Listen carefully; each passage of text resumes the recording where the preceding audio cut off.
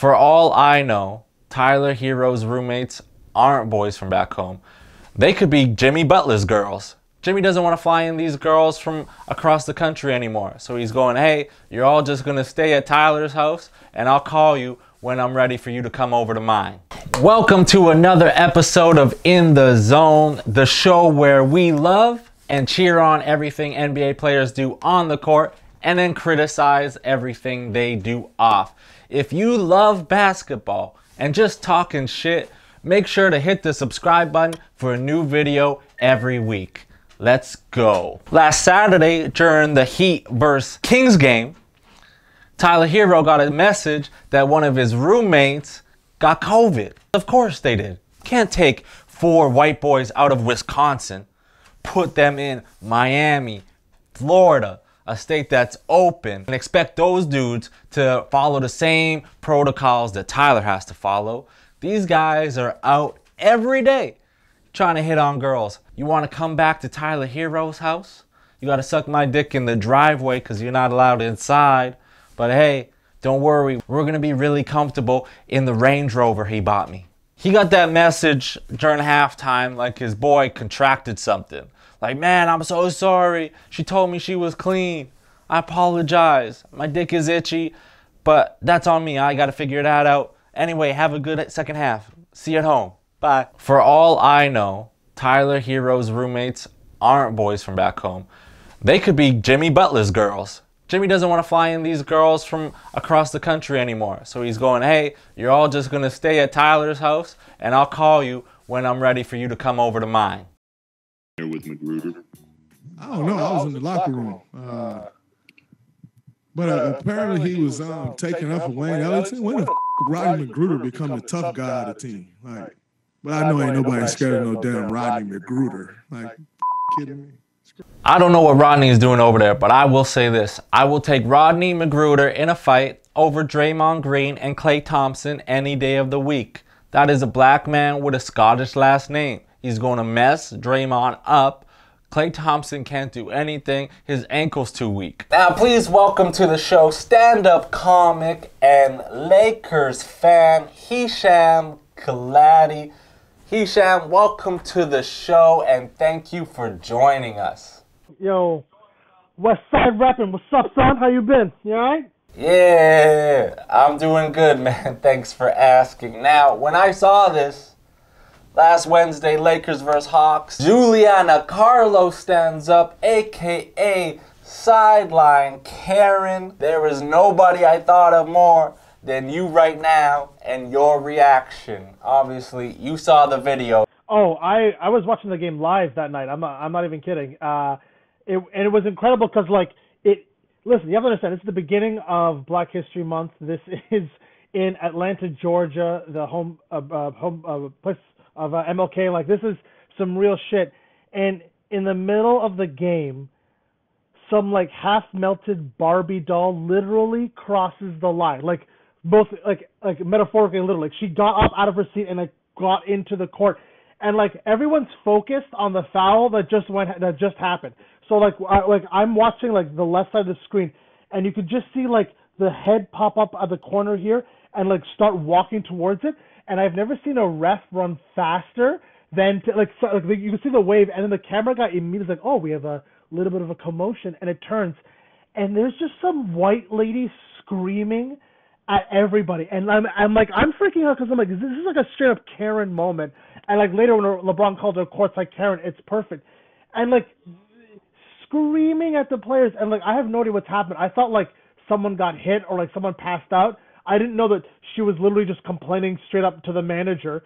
And then after the fact, you see them like getting escorted, and you find out after like apparently the husband and LeBron were like maybe like talking shit very passively during the game, allegedly.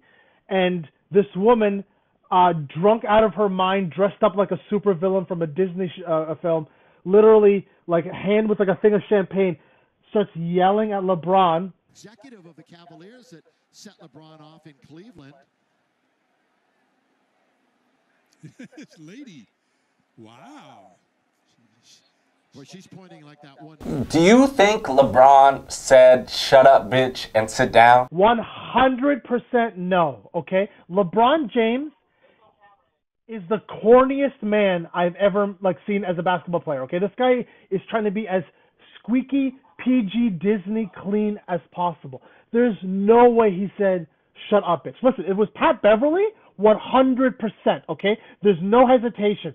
But LeBron James is too corny, too self-aware to say something like that. And so, I'm obsessed with this because immediately I'm like, who's coming for the king? So I read almost every possible thing I could read.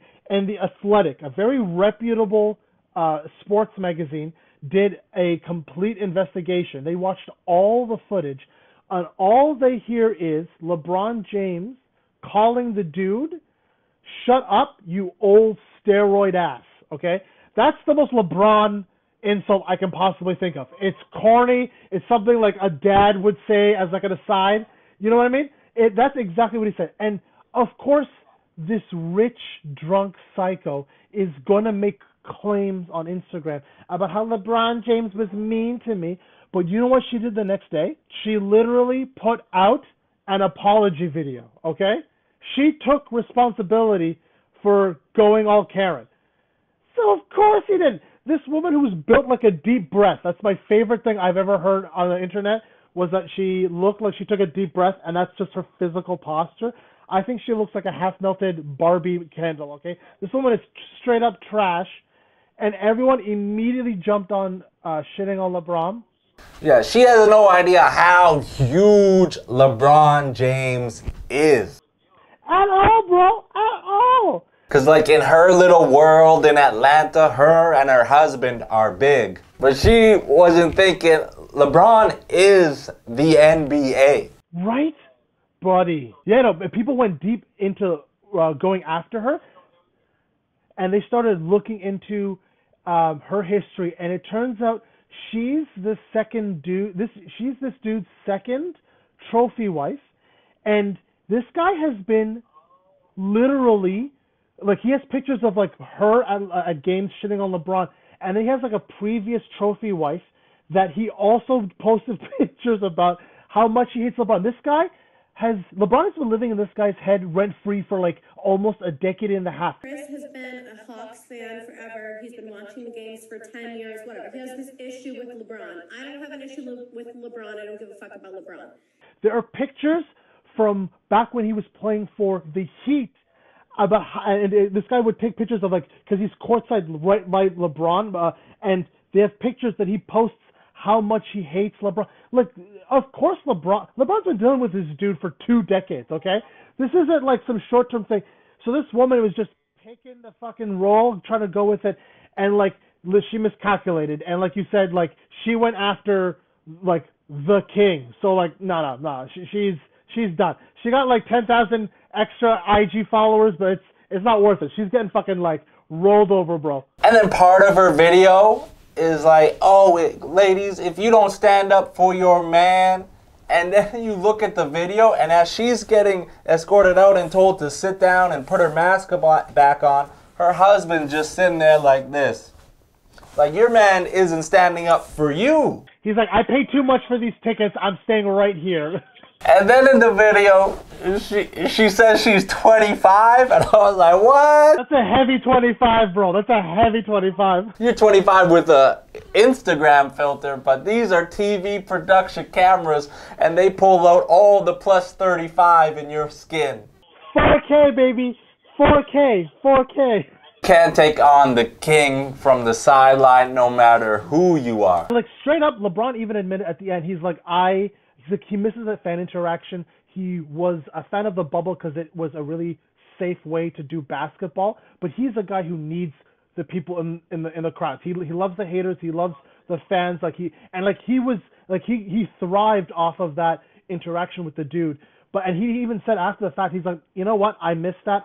They shouldn't have been escorted out, because he's we had our little thing, and she wanted to add a little extra. That's fine. She can sit down, and that's what great. Security had her sit down, but she was a little much, and I think in a COVID era, better safe than sorry. But my favorite quote after the fact was how he was talking about he misses the fan interaction. He's I said my piece, he said his piece, It was just a little back and forth, and he's like, I was surprised because, you know, I thought it was father-daughter until she started yelling something about her husband. I was like, oh, damn. And I'm like, that is perfect. That's the best LeBron. All right. Hey, thank you so much, Hisham. Appreciate you coming on. Thanks for having me, bro. Thanks for watching. Click in the top right to watch last week's episode, and click subscribe on YouTube to be notified every time we drop a new episode. Thank you guys so much again, and I'll see you next week.